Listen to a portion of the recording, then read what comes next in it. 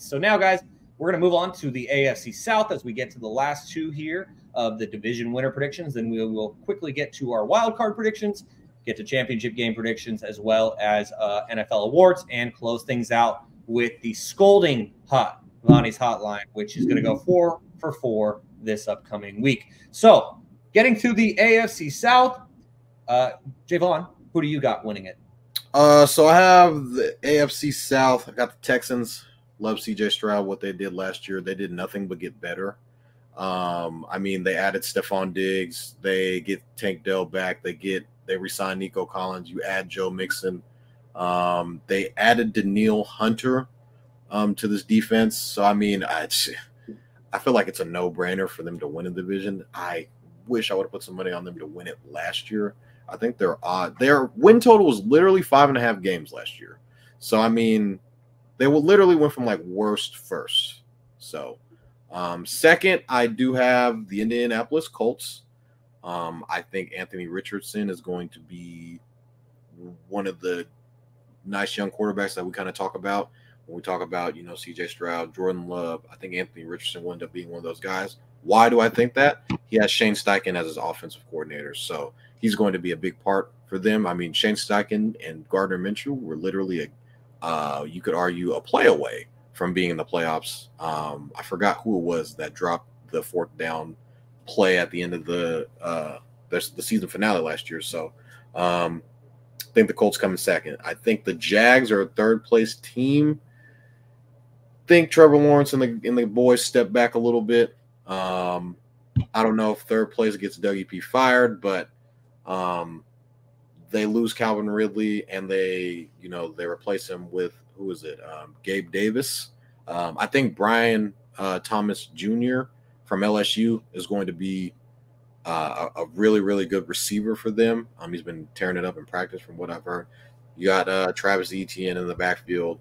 I think he's going to be able to make some noise. Evan Ingram, one of the league leaders in receptions that I mentioned earlier in the year, is going to be a solid addition. But other than that, I'm not sure how good Trevor Lawrence is, along with how good this division is.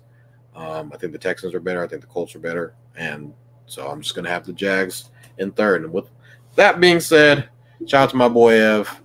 Got the Titans coming in last. You have DeAndre Hopkins, who was hurt.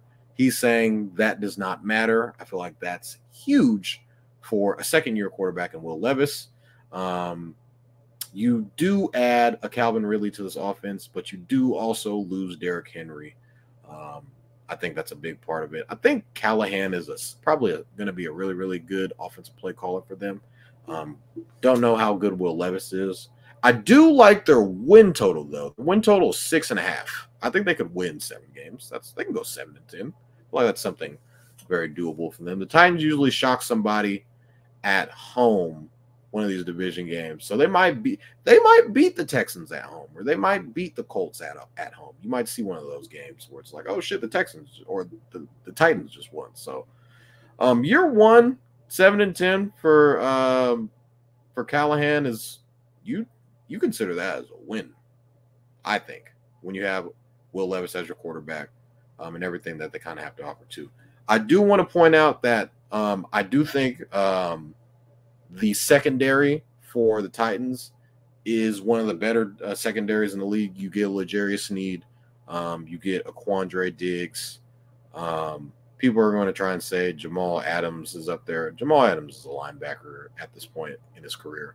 I don't know how good he is at covering, but I mean, he's really good at, being on the outside and being able to make tackles in open space. So I do think their secondary is one of the better secondaries in the league. Just wanted to point that out. But I mean, it kind of all depends on how good Will Levis is. So that's where I have it at.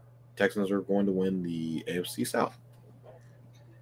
Jaevon, you have a question from a member of Kaz's audience as Chicken says, yo, I'm coming from Kaz's. Is that a Marvel versus Capcom shirt? Also, yes, Derek Carr taking the MVP this year, 30 plus TDs. No. Go run. It's a trap. I'm telling you right now. I literally picked the Saints to go to the NFC Championship. It's a trap. I'm telling you right now. I am telling. What was the name, Shaun? Pull it back up. Chicken. Pull it back up. Chicken. I'm telling you right now. Please, Chicken. For God's sake, do not fall into the trap of the Saints. Yes, the Saints have an outstanding. When I say their roster is literally outstanding, like they have one of the best. They have They have Demario Davis. They have Marshawn Lattimore. They have Cam Jordan. They have guys on defense. You have Chris Olave. You have Alvin Kamara, who's one of my favorite running backs in the league. You have all these guys.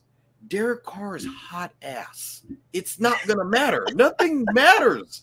Nothing matters if your quarterback's bad. Now, because Derek Carr is a little bit fragile, if he does get hurt or something bad were to happen and he gets benched, you have Spencer Rattler in the mix a little bit. We're talking about a different team. I think Spencer Rattler was literally one of the – yes, I agree with you. They have one of the best rosters in the NFL. None of that matters if Derek Carr is bad. It doesn't matter. It doesn't matter if Derek Carr is terrible. It just I can't tell if my boy is trolling or not. And literally throws the games away, like when you bet on them on Thursday Night Football to beat the Jags, and they can't do it at home. So I'm just – please don't fall into the trap of the Saints. I fell into it last year. I literally said they were going to the NFC Championship game. I think they went 7-10 last year. So that's kind of for you to find out, I guess. I guess you'll just see. When you start seeing Derek Carr like, oh, Derek Carr is thrown for 300 yards, but they're down 10 points? How is that possible? Well, I appreciate members of Kaz's audience for joining us here in our YouTube comments. And one last thing from Chicken. Derek Carr taking the MVP, 30-plus TDs. Vegas giving me 21.5. Whoosh. I asked my bookie to give me a 27.5 plus line. That bitch had plus 29. He took the alt line. That's crazy. Oh, man. Love it. And also, love it. Sounds like we got a gambler in the comments section. Love it. We sure do. So, Chicken, make sure to stay tuned to the end to hear what Vonnie's hotline got for you this week. And also, shout out to Grey Wolf, who is also from Kaz's stream. So, Kaz, the people, your people, have been waiting to hear your AFC South pick. Before we hear it, though, obviously Jaevon just picked the Texans. I also have the Texans. Kevin has the Texans. Are you making it unanimous, Kaz? Because there was a comment earlier that says that the Texans seem like a trap at minus 200 based on the odds. So, Kaz, are you going to make it unanimous? I will make it unanimous, but it's just the same thing as I said about the AFC East. Like, dude, I don't know, man. The Colts should be pretty damn good. I mean, I'm crazy high on Anthony Richardson. I do think he's Cam Newton, like reincarnated. I really do. If he can stay healthy, just with a little bit of help on offense, with him being healthy, is like, what are you gonna do? What are you gonna do? The guy's got a rocket arm. He's hella fast. He's gigantic. And he obviously was really good in college, and that's saying a lot because you guys know I'm not a college guy, but it's like that dude is a unit, man. Like, I mean, his injury last year was granted, he was running the ball a lot. He was, but his injury last year, it's like I think he learned from that, and he's going to play a lot better. I wouldn't be surprised if the Colts take it. Somebody in my chat too earlier said that actually I think it was Grey Wolf said that the Jags could be a sleeper, which I think is crazy. But more for my stream, whatever, Ray. But yeah, I think that it's going to be either the Colts or the Texans. I'm taking the Texans. The Colts in a very close second. Then I'm going with the Jags, and then we're going to end with the Tennessee Titans. I kind of low-key, as much as I liked the Texans run last year, and I love C.J. Stroud, I like what they're doing over there, it's because finally, for the first time in my life, I can see the Texans be good. Like, I'm older than everybody in here, right? Obviously. And it's like, man, the Texans have never been good. Like, they just never been good. It's kind of cool. It's kind of cool seeing the transition, man. Like, the highlight of watching the Texans when I was younger was, well, I mean, they got Andre Johnson and Aaron Foster. That's pretty cool. I think they made maybe 1 or 2 playoff appearances with those guys. I don't really remember. Respect the Deshaun Watson era. No, I'm not. They made a playoffs with him too, right? I believe. Yeah, they were up 21-0 at one point in time against Mahomes and the Chiefs. Yep, and then lost. Even worse, 24-0. Yeah, so they pulled an LA Chargers against the Jacksonville Jaguars 2 years ago. Yeah. But anyways, no. So I think it's cool, but for some reason, man, I think Toddy made a good point. Having Shane Steichen as your head coach, that dude's a mastermind, bro. And he's a guy he almost did it with Minshew. He really did. And I think Minshew's one of the best backups in the league. Hell, he might be the best backup in the league. I mean, who knows? Because he's done it on how many teams now? And it's like Minshew's kind of that guy where if your guy goes down, you want him to come in there. He can actually get the job done. He can get you 3 or 4 wins if your guys are out for quite a few weeks. So Anthony Richardson is probably double the quarterback Minshew is and ever will be. And I think he might shock us, but I got to go with the Texans, man. The Texans they have the better coaching. Yes, I said better coaching. I think they're hungrier. And I think that they have something that they want to prove, man. I think the Texans, CJ Stroud alone is not going to let this slip out of his hands. So the Texans are going to win that division. I did want to add on the Colts. The Colts I'm seeing are plus 330 to win it, the win of the division. The Colts receiving core is kind of flying under the radar. They have Michael Pittman Jr., who they signed. Adonai Mitchell, the receiver that they got the star receiver out of Texas, who was a stud. Josh Downs in the slot is a sleeper who was kind of battling injuries last year. And I think he got hurt in in training camp this year. I do think their receiving core is very solid.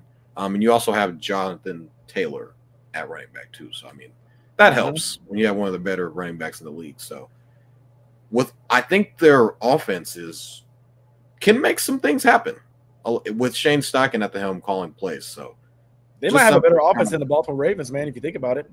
If you compare the offenses. Yeah. I mean, you got Derrick Henry and Jonathan Taylor. We can obviously give King Henry the slight edge for certain reasons. I would just say from the coaching's perspective, I would rather have Shane Steichen. Like if you gave Lamar Jackson Shane Steichen, it'd be game over.